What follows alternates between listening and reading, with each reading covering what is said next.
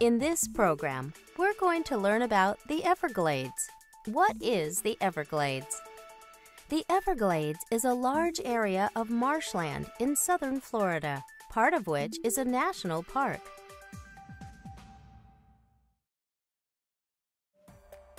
The Everglades is the largest remaining subtropical wilderness in the United States. It is actually a river, or wetland, featuring broad, shallow, slow-moving water. Some people call it a swamp. The Everglades contain the largest mangrove system in the Western Hemisphere.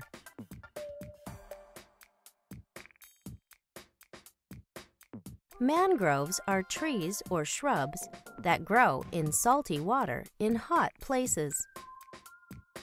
The trees live right in the water and provide a habitat for lots of animals. In addition to mangroves, the Everglades is home to an unusual plant called sawgrass. In some areas, the water is barely visible because the sawgrass is so thick.